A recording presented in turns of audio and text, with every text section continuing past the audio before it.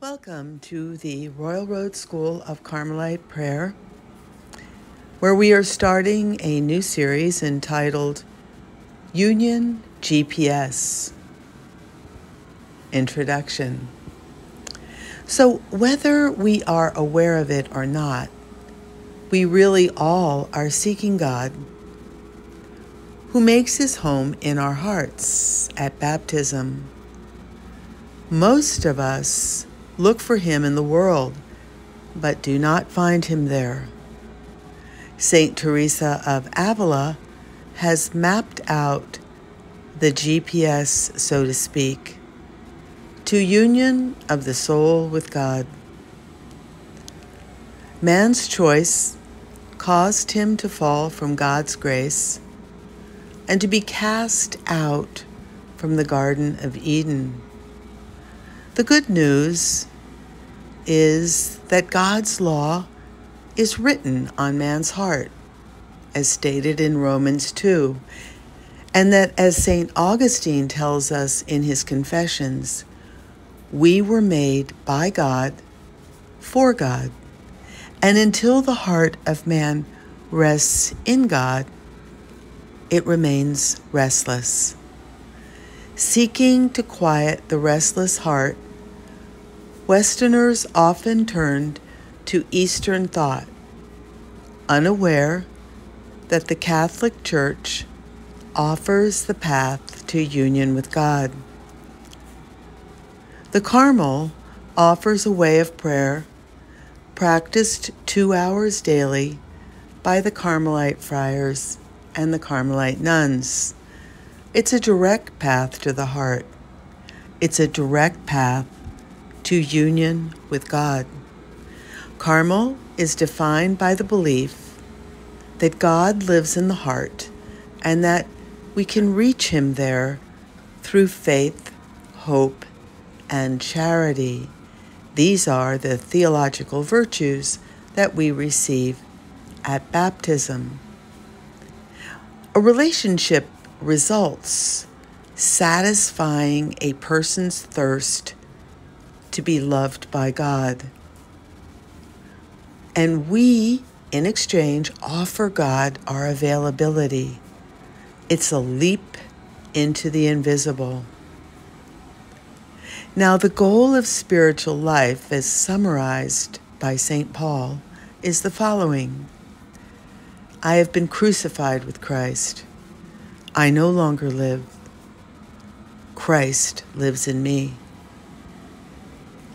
The life I now live in the body, I live by faith in the Son of God, who loved me and gave himself for me, as stated in Galatians 2.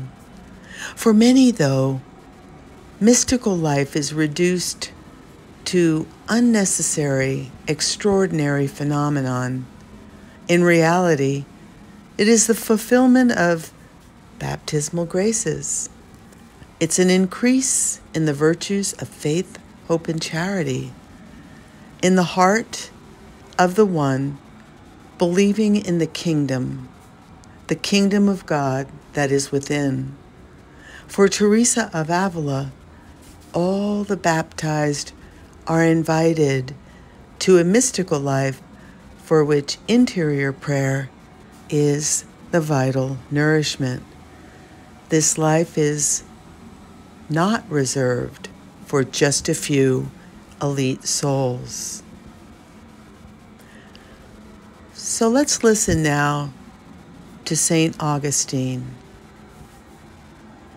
as he speaks to us after his conversion. Late have I loved you, beauty, so old and so new.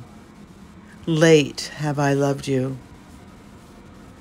And see, you were within, and I was in the external world, and I sought you there.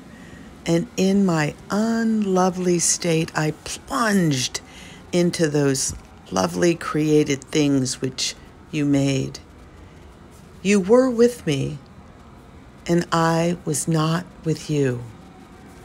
The lovely things of the world kept me far from you, though if they did not have their existence in you, they had no existence at all. You called and cried out loud and shattered my deafness. You were radiant and resplendent. You put to flight my blindness. You were fragrant, and I drew my breath and now pant after you. I tasted you, and I feel but hunger and thirst for you.